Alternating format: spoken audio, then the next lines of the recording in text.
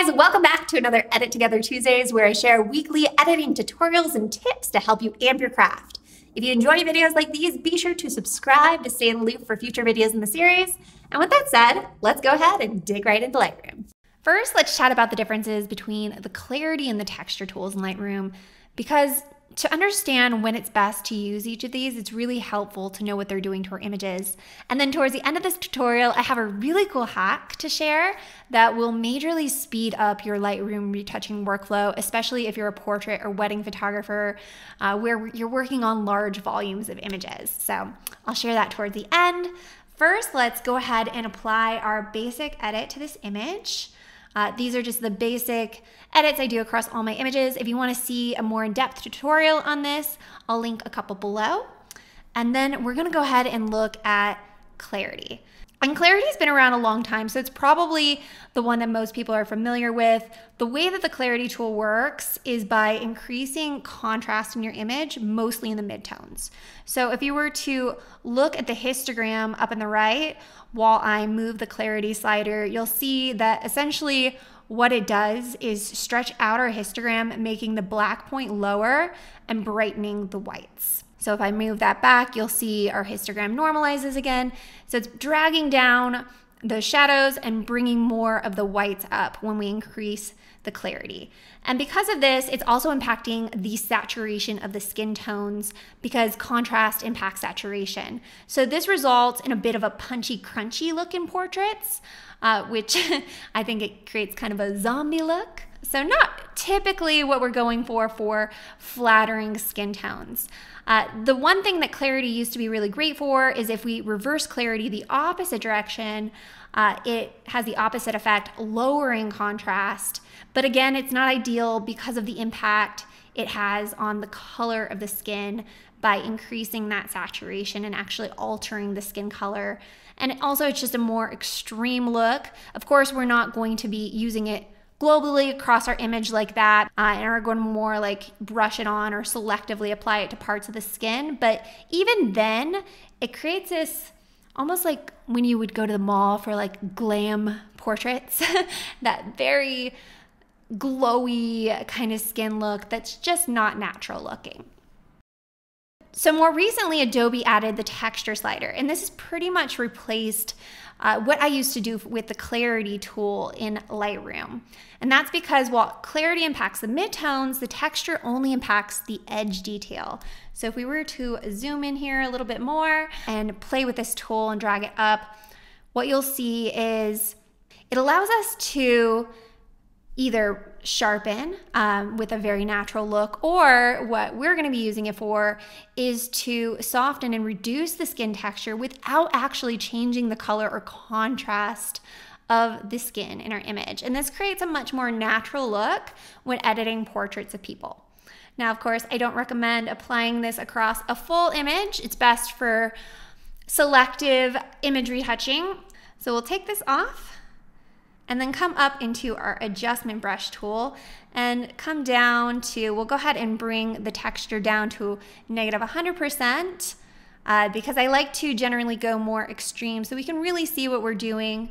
And then for our settings, feather controls the edge softness of your brush. And I generally like to keep that at about 50 to start, which gives us a nice soft edge without it spilling onto other details as we're painting. Because if you have too soft of a brush, you get a lot of spillover. If it's not soft enough, then you might have a really hard edge. So I find 50 is a really good place to start. And then for flow, I generally like to start around 40 to 60%. This is our opacity of our brush, and you can very easily dial this up or down just using the number keys. So I'll press 6 to go to 60, 4 to go to 40, and kind of start from there. So now we can just go ahead and begin painting on our image. And one thing I like to do is press keyboard shortcut O, which brings up a mask, so you can really see where you're painting. And I just like to avoid any sort of edge detail.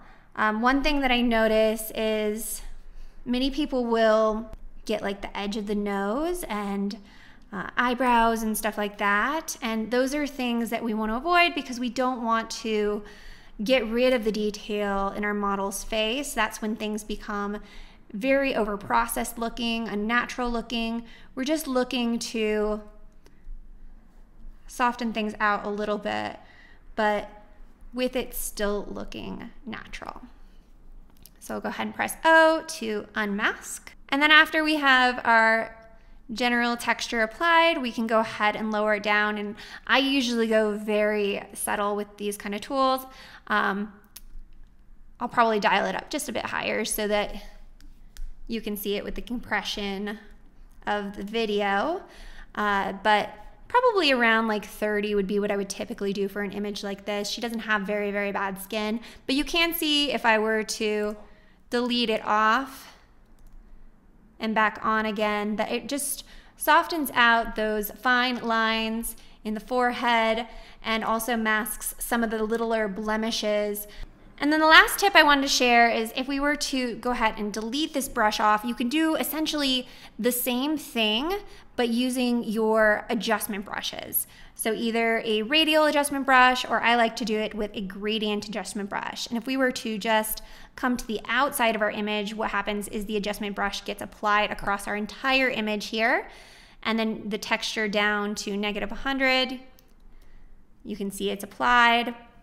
And then what we'll do is come down to our range mask and turn this to color. And then we're gonna come to this little color picker here and get a sampling of the skin. You could either select different points on the skin, holding down Shift to select the different colors within the skin tones and make sure you get like the highlights and also the shadows and the mids. But I generally like to do, if you just click and drag, you can select a larger area of the skin. Actually, it might be better to do it right around this cheek where we have a bit of that highlight in the shadow.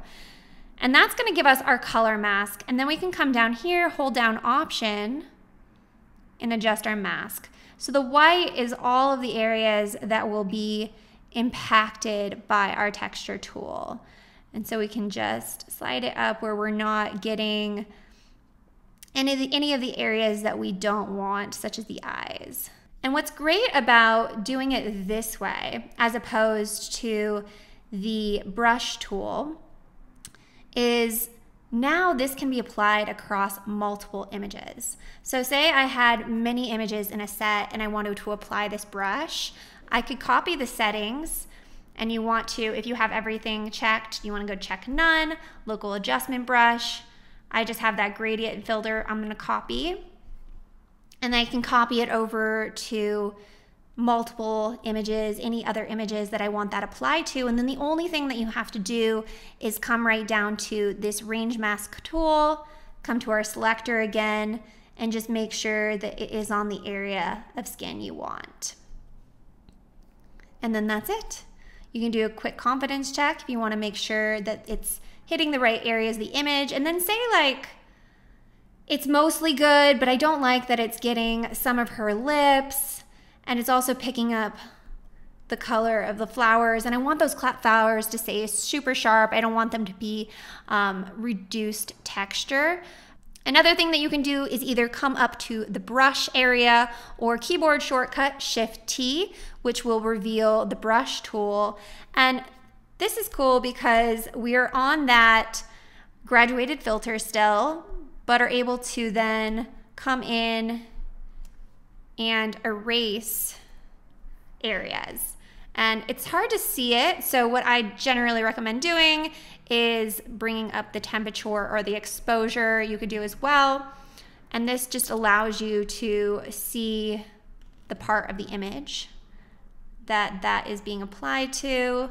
And I can just go ahead and paint it off of those lips.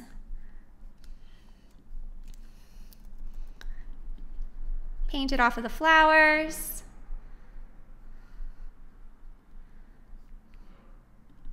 Bring that back down. And then we're good. So go ahead and bring that down. We can go before and after.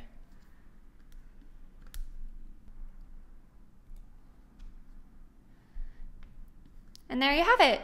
Really quick way of speeding up your editing workflow while also getting those creamy soft, beautiful skin tones that we and our clients love. So that's my quick hack for this Edit Together Tuesday. If you enjoyed it, drop a comment below. Let me know. I love hearing from you. And also be sure to subscribe for more videos in this editing series every Tuesday, and check out these other videos here.